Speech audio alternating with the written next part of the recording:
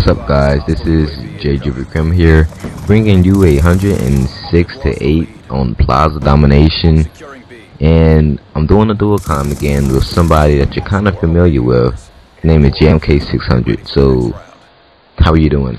Doing pretty fine. We're talking to you, Crim. It sounds pretty good. Okay.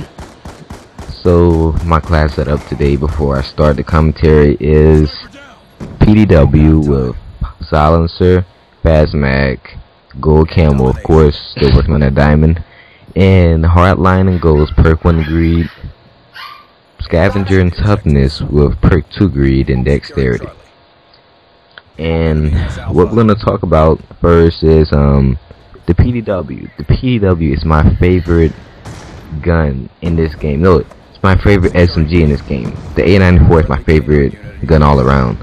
But the PDW on small range maps like Meltdown and Plaza, the PDW just goes in. If you can get in the right gun situations, you can easily get high kills. You just play smart.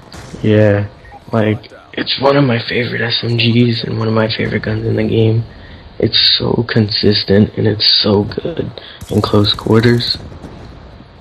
And yeah, my top favorite is MSMC, but that's just my personal opinion. And as you can see, the kill feed just went ham right there. I don't know if you saw it, but like, my dogs had a 10 kill feed in themselves. My dogs just spawn raping them kids. But the Vector is the best SMG. The Vector is the best SMG, but the PDW is my most favorite. The Vector kills almost instantly. The recoil is like the ACR from MW3, and it's just so beast.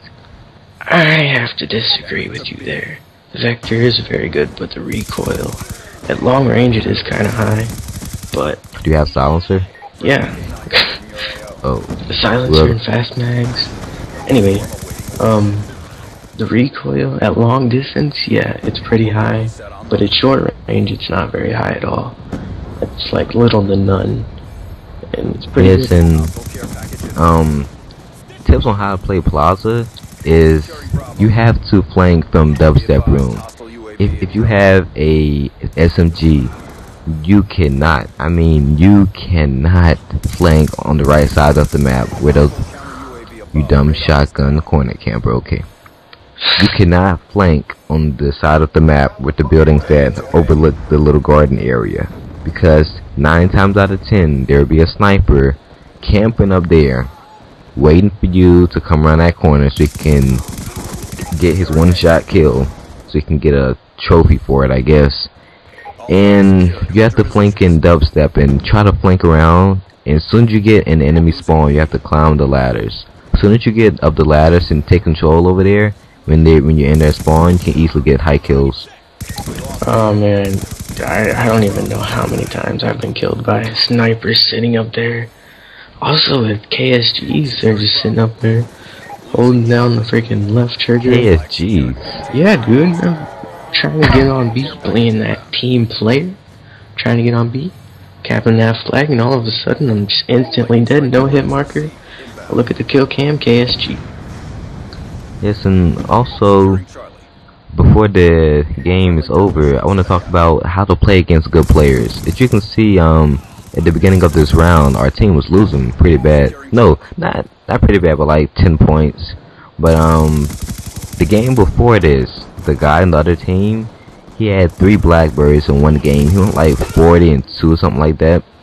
So when the game started loading, I saw he's on the other team. So it's like I have to play a little smarter this game because there's a good player on the other team. So I tried to play smarter, and by the minute, I say a minute into the second round, he backed out. As you can see, I died right here.